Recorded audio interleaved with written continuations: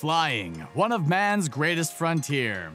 You can go halfway around the world in less than a day when you ride this metallic tube in the air going hundreds of miles per hour. But because we can't have nice things, there are rules in place. And we have flight attendants to enforce them. Not only do flight attendants make sure the flight goes smoothly, but they also serve us. In short, they know the goods. And have been keeping them under wraps until now. Here are 10 secrets flight attendants don't want you to know. Before this flight takes off, put up your tray table and take a moment to subscribe to your in-flight entertainment. Me! Toxic water. While most people think it's the air that's nasty, you need to look at the water. So, the tap water tank is within feet of the lavatory waste, for one. Yes, the water you wash your hands with and the water you drink in your coffee and tea all come from the same place. Maybe you should shell out the $20 for the expensive coffee from the airport Starbucks. It will be a heck of a lot cleaner. Here's a little tip. If the flight attendants don't drink the water, you shouldn't either. At whatever cost, drink bottled water. But some flight attendants have also admitted that they will fill empty water bottles with the plane's tap water. Also, the tanks are usually as old as the plane, and they don't get cleaned regularly, if at all. Hey, while we're at it, let's ruin ice for you as well. The ice trays don't get cleaned either, so when you're getting your beverage, ask for no ice. If you're thinking about all those times you've drank the water on the plane, thank your lucky stars you're still alive and functioning. Plus, you might have to give a high five to your immune system. The Environmental Protection Agency had a field day testing the waters. The result? Airplane tap water is a lot filthier than regular tap water. Cheers! No one's safe. You might have heard rumors about how sitting in the back of the plane is safer, or that the middle seat will save you from imminent death during a plane crash.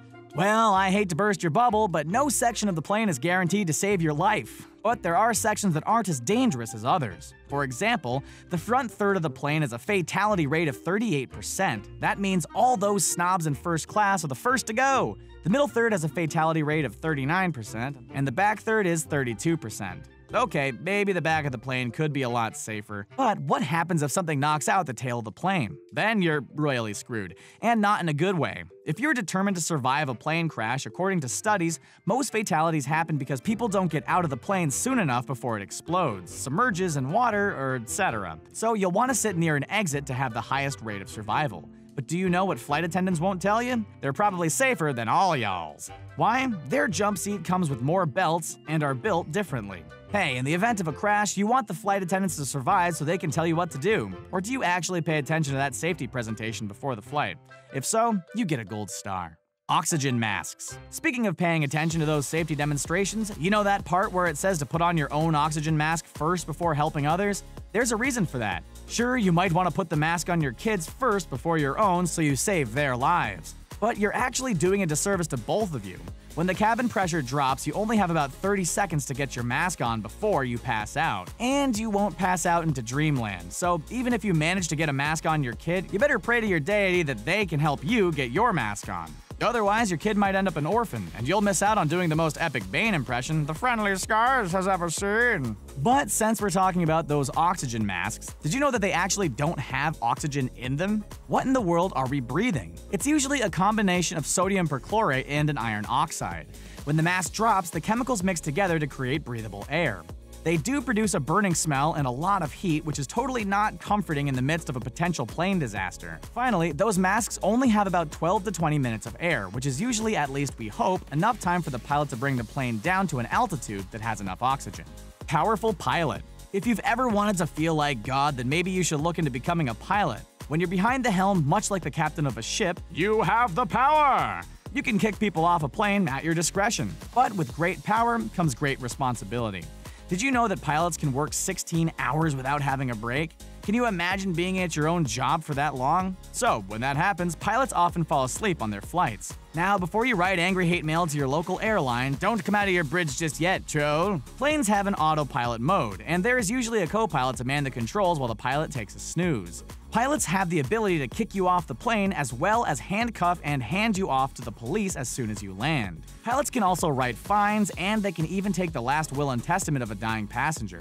This all sounds like an intriguing game of Clue, but this is all very telling as to how much power a pilot beholds. Food.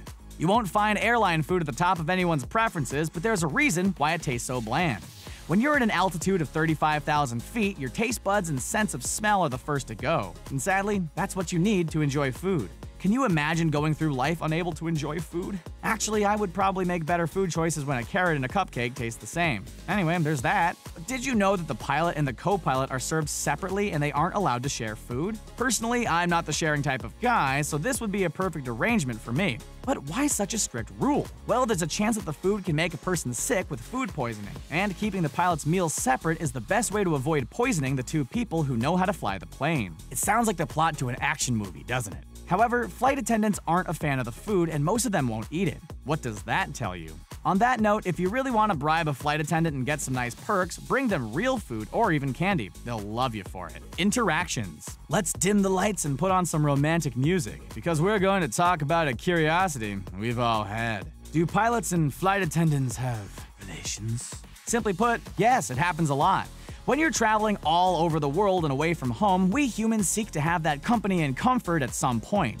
While some flight attendants may get taken out on dates by mysteriously rich people they meet in hotel bars, and even passengers looking for a date, if you're willing to risk humiliation and possible airline banishment, you can try your hand at taking out that lovely flight attendant who gave you extra peanuts. Unfortunately, there are flight attendants and pilots who have spouses and families waiting for them at home.